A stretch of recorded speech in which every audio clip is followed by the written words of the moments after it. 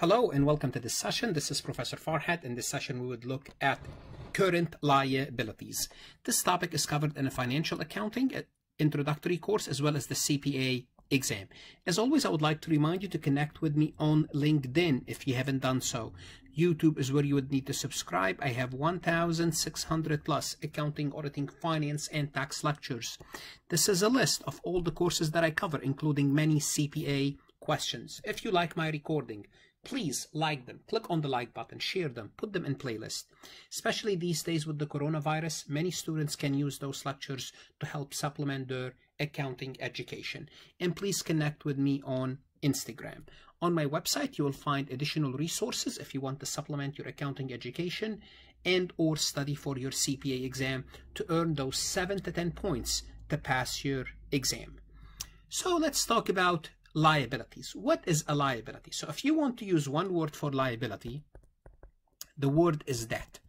But really what liability is a present obligation.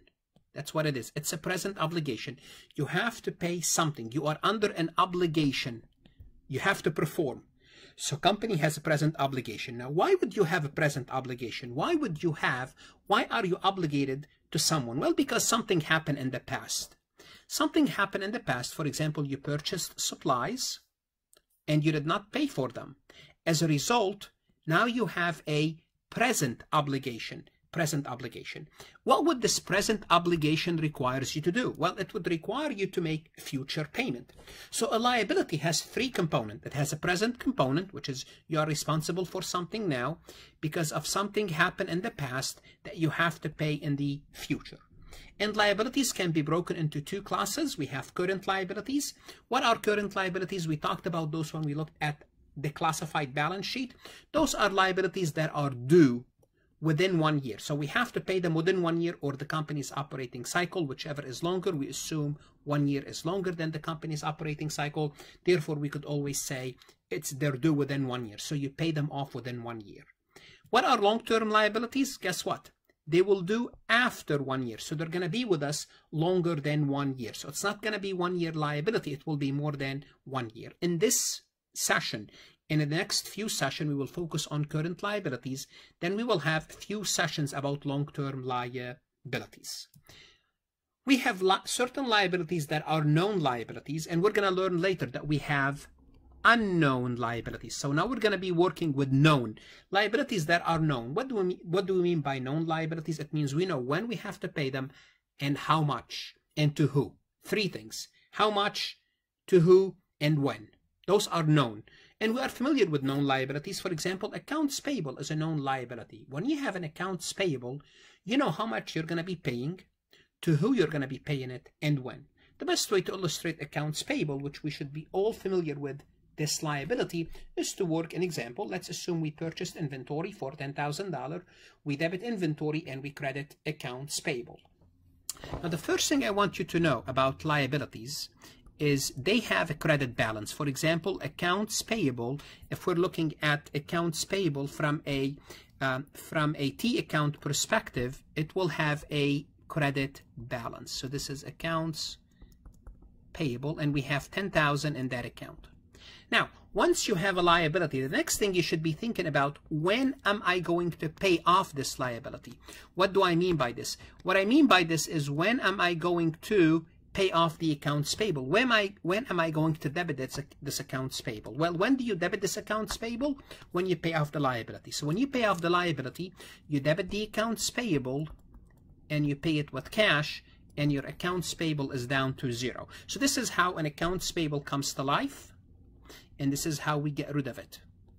We create a payable, then we pay it. Once we pay it, the liability goes down to zero. Other liabilities that we're going to be dealing with in this session: sales taxes payable and unearned revenue. You should be familiar with unearned revenue, but you may not be familiar with sales taxes payable. Other known liabilities are short-term notes. We'll have one session for short-term notes. And payroll liabilities. We'll have a whole session about payroll liabilities. So let's take a look at sales taxes payable. What is sales taxes payable? You should be all familiar with this concept. When you buy something from a store, what's going to happen? Let's assume you purchase something in Pennsylvania for $100. What end up happening? You end up paying $106. Why 106? Because the state will charge you a 6% state tax, therefore you'll pay an additional $6. You end up paying $106. So this is what sales taxes payable is. So you pay a little bit more than what the selling price is because the merchant will have to pay a sales tax on that item. So they will collect the sales tax from you. So on August 31st, let's assume Home Depot sold material for $6,000 subject to a 5% sales tax. Now the sale is for $6,000. So as far as Home Depot is concerned, the sale is $5,000, but Home Depot will collect from you an additional 5% in sales tax. So here's how it works. Home Depot will collect from you $6,300. How are we going to break the $6,300? The $6,000 is the sale itself, and $300 is the sales tax. How did we come up with $300? It's $6,000 subject to a 5% sales tax. That's $300. We debit cash $6,300. We credit the sales, which is the amount that we generated from this transaction, is $6,000. And the $300, we create a liability called sales taxes payable, which is $300. Therefore, we debit cash $6,300, we credit sales, and we credit sales taxes payable. Now, eventually, the merchandiser, the business, will have to submit the payment, this $300. They will have to submit this $300 to either the state, the city, the county. It's a sales tax. They'll have to submit it to someone. Let's assume it's in Pennsylvania.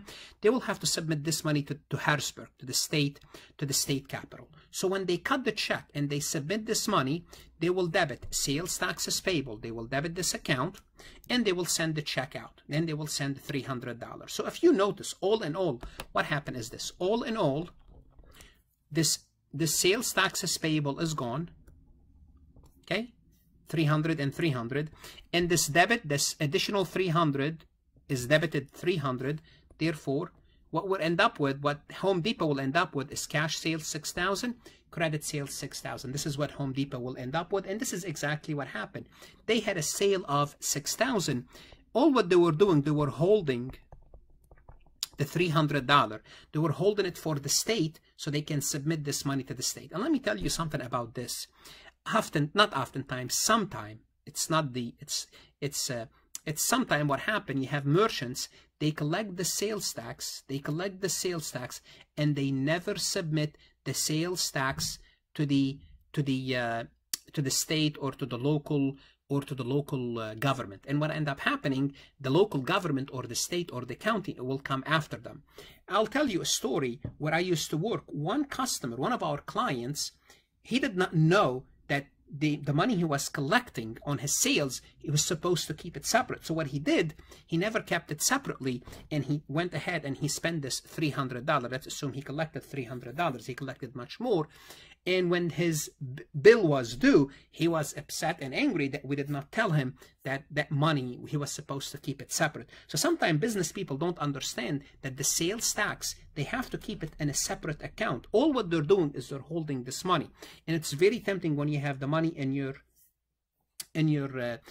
hand to be careful with it. Okay. The third liability we're going to be working with in this session, a known liability, is unearned revenue.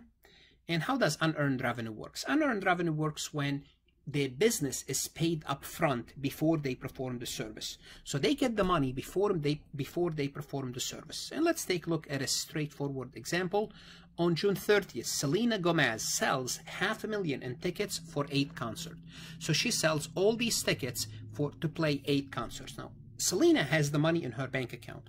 Therefore, she will debit cash and she will credit unearned ticket revenue. Notice the word unearned. It's not earned yet. So this is a liability.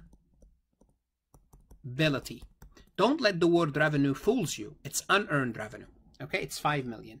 Now what's going to happen as Selena plays the concert, she will start to earn this revenue. So let's assume she plays one concert. On October 30th, she plays the first concert. As a result, she is going to debit this account $625. Why $625? She earned 1/8 of the revenue. She played one concert. She earned 1/8 of the revenue. $625, and now she does credit actual revenue. Now, sometime you're going to be asked, what is the remaining balance in unearned revenue? So you have to kind of compute unearned revenue. Initially, you had $5 million when you got that money June 30th. Then October 31st, you did earn $625,000, and what's left is $4,375,000. This is the balance as of October 31st, after she plays that concert. What does that mean? It means she needs to play 7 more concerts, and as she plays the concert, this account is debited and the balance is reduced eventually until it's reduced to 0. So this is how unearned revenue works.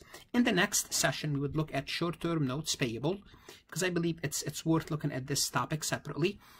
If you like this recording, please click on the like button, share it, put it in playlist. Don't forget to check out my website for additional resources, especially if you're trying to supplement your accounting education and or studying for your CPA exam. Good luck and stay safe during these coronavirus days.